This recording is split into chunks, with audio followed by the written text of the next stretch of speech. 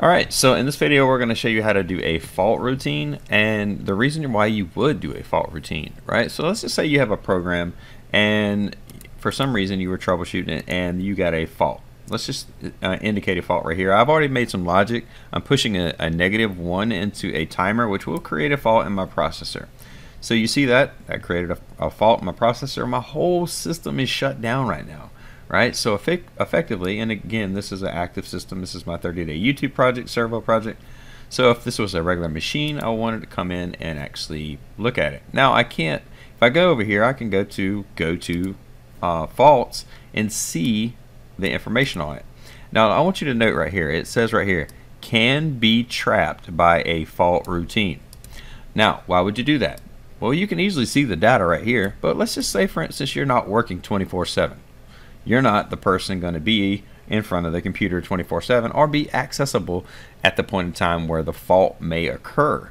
Again, we all have lives, we all have stuff to do. Okay, even if I were to clear this fault, again, it goes in, and if I hit run again, it's going to fault out again. Why? Because I did not change my value. I'm going to change my value. So at this point, I can go and clear the fault, go back on, and go back to run mode. Okay. So actually it did not accept my because I have it triggered right here. Oh, that's funny. Alright, so we'll go to clear fault and then we'll go to run mode and it would clear the fault. Alright, so now it's back running, everything's good. But let's just say that system, that same exact process happened. Your program faulted out, or your processor went into a fault and you didn't know why, and again the person on night shift or something reset it, they got it back running. You just didn't know why, and it kept happening. You need to have a fault routine. What a fault routine is going to do is going to capture the information and help you out. So how do you do that? I'm going to show you. So real quick, I'm going to do this in my main system, which is going to be my state machine. I'm going to come in here and add a new routine. Okay, I'm going to call this fault routine. Real simple. Click OK. Now in this, I'm going to come over here and go into my program level of that. I'm going to open up properties, and instead of going into my main program, my main routine, right? I'm going and then calling a JSR to my fault routine. I'm going to then come over here to my main program right here, the program that I'm in, and go to configuration. After I go to properties, go to configurations, and then I'm going to select that routine. Now when a fault happens, that's when it will be scanned and that's when it will be used. Notice that there's a highlighted symbol right here, this caution symbol, right? You see it. This is a fault ladder diagram. Okay, it's only for fault. Now what we need to do is add some logic in here. I'm going to do a GSV get system value. Very simple. We're going to do a name. Okay, this is going to be, we're going to come down here to program. Alright, then we're going to come over here to instance. Now you can do whatever instance of you want to. You can have a build routines for each. You have like one routine built in your program to monitor every one of your programs. In this instance, or you can come in, so you can manually select what you want to here, or you can select this. If you put one of these and each one of these routines, it will do this one, right? Now again, you would have to change your destination to a different destination, obviously, but again, we'll talk about that in just a second. The attribute you are looking for is major fault. Okay, major fault record. Now, as far as making the actual destination tag, I'm going to show you how we're going to go about doing that. We're going to go to instruction help, and instruction help, I want you to note, okay, right here, you don't really care about the GSV instruction help. What you care about is going to the bottom, and you're going to go to see also. You're going to go to GSV SSV objects. You're going to come down here to program. Right here is where it's going to tell you you can get your major fault that happens to be a dent of an 11. Now it does tell you a tip right here. Rockwell Automation recommends that you create a UDT, which is a custom or user-defined data type, right? And you're going to make that the data type for the major fault record. Okay. Now this user-defined data type is actually listed for you. They give you the actual data that you need and make that UDT, right? So we're going to go ahead and make that UDT. What I'm going to do is come over here down. Now, if you don't have it open, you're going to go to Assets.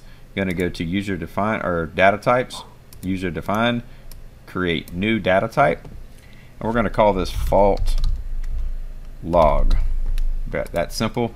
All I'm going to do is I'm going to come over here and copy the tags that they want, right? So I can match everything up. Copy, make sure I know that the data type is a dent, and I'm going to come over here and paste that in here.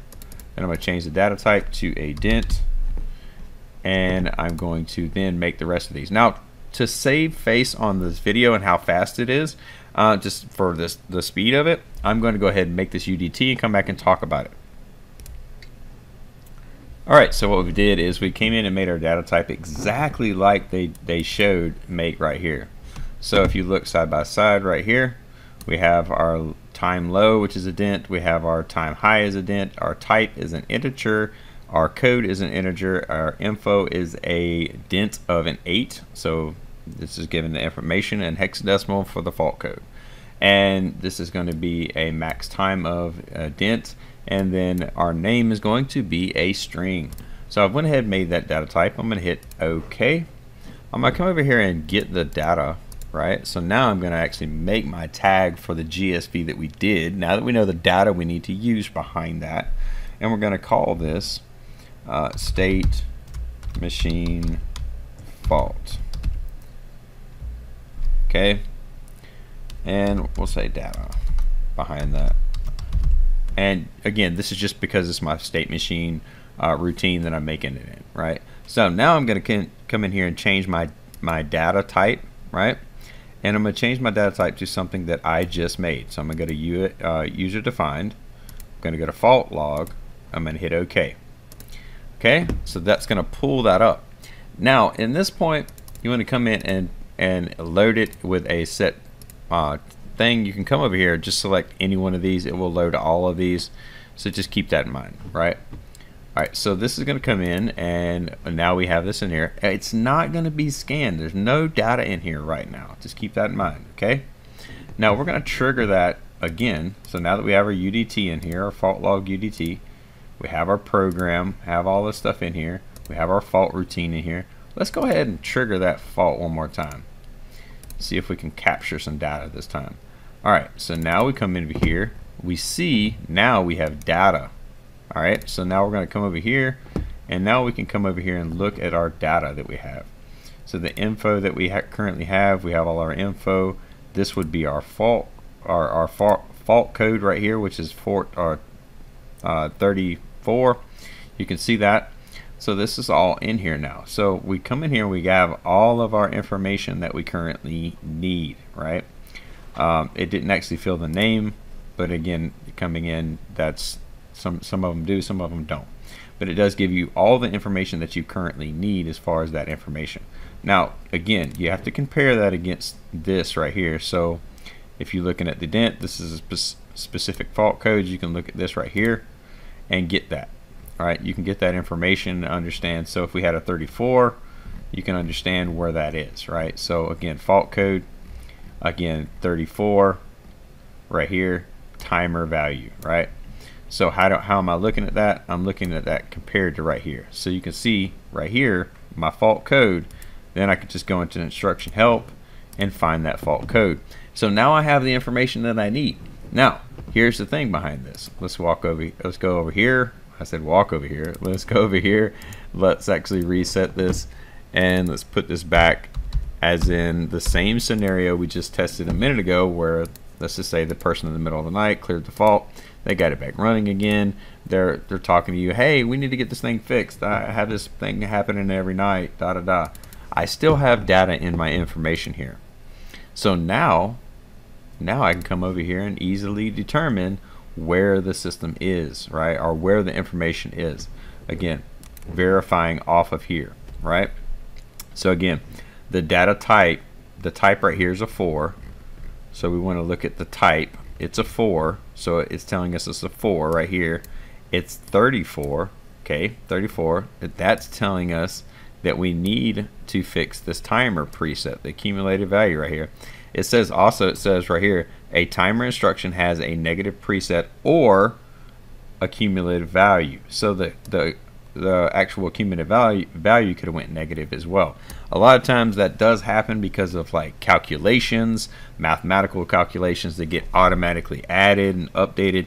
That's a very common theme that does tend to happen. I just use the preset because, again, that's something that I can trigger and give you a sharp instance of, right? There's many different atmospheres of this. So just keep in mind that gives you all the information that you need, and when it comes down to it, giving you your default code is really, really powerful, right? So just keep in mind and understanding how that works, right? So this UDT gives you the information. So again, coming in here, looking at this gives the fault indication of what needs to happen. You know, maximum recorded value, your high and low timestamps, different things that would help you better troubleshoot and understand, you know, well, what's happening? Where is it at? You know, so something that you can commonly look for and give you another clue to help troubleshoot your system. Now, a lot of this stuff will give you a lot better data than what I just did, because all I did was mainly just give another fault, right? Now, if I put in like a -1 in here, I don't know. Let's see. Yeah, that actually faulted out again as well. Let's go to my fault code. My fault code did determine that the same thing did happen. Gives me my information, and then my fault data should have updated, and it did update. Everything's still there. Now it's still giving me the same thing because, again, I'm using the same fault, so I'm tracking the same type of fault. So I just want to show you how to do a fault routine, how that actually works, because again, when it comes down to it, I can clear the fault, come over here, get the system back running, and that system is back running. Now, why did that one reset and the other one didn't? Because I put a negative value in the accumulated value of that time, or not the preset. But again, a lot of that works. A lot of people do like presets based upon mathematical calculations and stuff like that. That does end up being an error and stuff of that nature. But the cool thing about what we just did is I showed you how to do a fault routine to capture your faults for whatever you wanted to capture, right? I actually showed you again how to tie that fault in, you know, going in and adding that fault routine into your, how it's actually scanned really, into your system, and then coming in, being able to look at the data any given time you want to, right? Unless you deem to clear the data. Now, again, I can come in here and clear this data, right? I can clear the data when I want to, and like say for instance, I could take this instance of this and just come over here and here and clear the data. So if I want to, I come over here, open this up, get this, come over here, and come over here, hit this, and go over add here, and let's just say I want to clear all the data. Let's just say clear fault or last fault data. Alright, so we need to make that an actual tag, and let's come over here and make that a tag, and then what we're going to do is we're going to come over here to a clear. So we can do a move or we can do a clear. I'm going to do a clear, and I'm going to load this in there, paste my tag in here. I'm going to clear that. So you can clear all your data, come over here and clear everything, or you just your fault code if you just wanted to. Again, you could come over here and do a file copy, whatever you wanted to. I'm just going to show you, you know, a couple things that you can actually do. So if I want to clear that data, come over here, clear it, and have that there. It's not going to repopulate until a fault happens again, right? So now our fault data that we had, we cleared our fault code. You see how easy that is? So now we can determine what we've made a change, we've reset our data. If it happens again, we can come back and see if we corrected the problem the right way, or if we didn't correct the problem the right way. So this is a very, very powerful tool, but keep in mind, it's how you program it, how you use it, what is how it makes it powerful.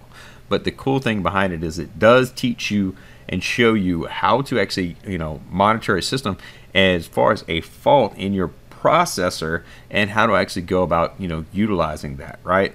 How to go back and use that as a tool to help you better troubleshoot, better fix your if you're in a deep problem like that, you need all the tools you can get, to be honest with you. So having this in your tool belt is a very powerful tool. Hopefully that helped, and we'll see you guys on the next one.